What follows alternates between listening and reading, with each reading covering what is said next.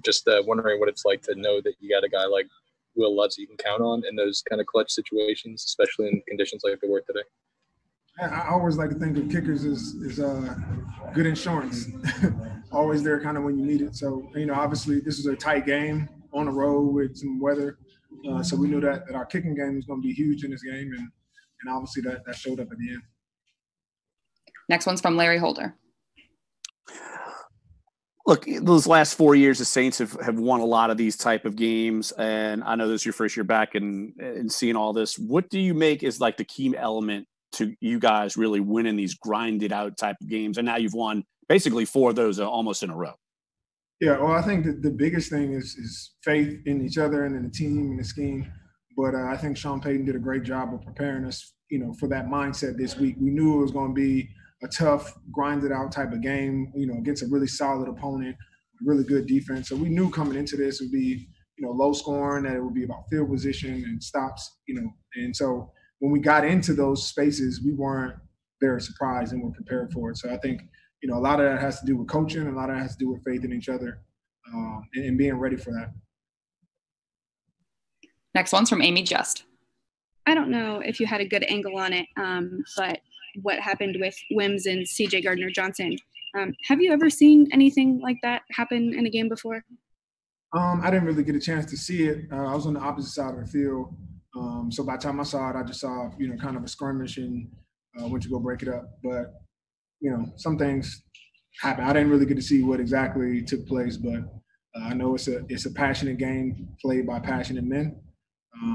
But obviously we want to keep it within the game. So we'll see what the film is. But I thought he did a good job of keeping his poise throughout the rest of the game and making sure it was about ball, all about ball. Next one's from Nick Underhill. It seems like you guys are making, progress each week. There's some red zone stops this week, but I mean, what's it going to take to get the consistency to stop those explosive plays that seem to show up every week? Well, I only think they might have had a couple here or there. I think when we look at it league-wide where we are with explosive plays, we're really not. We're in the top 5. So we're not giving up a ton every game. Obviously, when you're in tight games like this, sometimes they make plays. But the key is obviously getting stops in the red zone, and that's something that we're going to continue to improve on, continue to work on.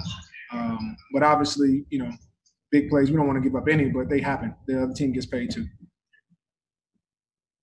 Next one's from Andrew Doak. Hey, Malcolm, 2-parter if I could.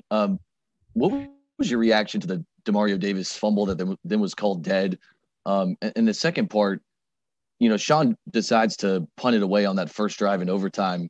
I feel like that shows a lot of faith in how the defense was playing in the second half. What do you feel like that does for y'all's defense in that moment? Yeah, so for the first question, I thought, that was going to be a huge play in our favor.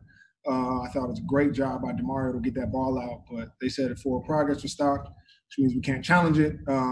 So that's a big call, obviously, when you talk about the result of the game. But in overtime, for Sean to allow us to get on the field and trust in us, I think, one shows how we were playing, and it was a tight game that he felt comfortable with. But at the end of the day, it's a team thing, and he understands that a team is going to win it, and that's offense, defense, kicking game. So it wasn't necessarily surprising. Last one's from Luke Johnson. Yeah, good question to close it off. What goes into the mindset of changing between heads and tails? The start. So I'm a bit of a rebel, so I always call heads, but I had a lot of voices on the sideline saying to call tails, so I had to go against my own better judgment and go with what the team wanted, and luckily it was tails.